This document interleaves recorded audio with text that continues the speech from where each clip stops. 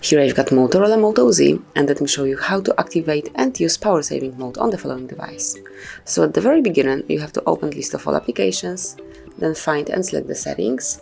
Here click on the battery, and now to activate low power solution, smoothly tap on this switcher right next to battery saver. And that's it. As you can see, red edges indicates low power solution. Then if you would like to turn off this mode, just click here again and it has been deactivated. If you would like to personalize it, just click on the left side of this tab right here, and now you can set some automatic rule. Just click on turn on automatically, and now pick if you would like your low power solution to be activated once your battery is lower than 5 or 15%. So let me pick 5%, and that's it. From now on, every time your battery is lower than 5%, battery saver will be automatically activated. So this is actually all. You can also have a very quick access to battery saver through the upper bar.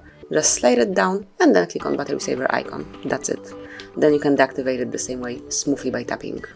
So that would be all. Thank you for watching. Please subscribe our channel and leave the thumbs up.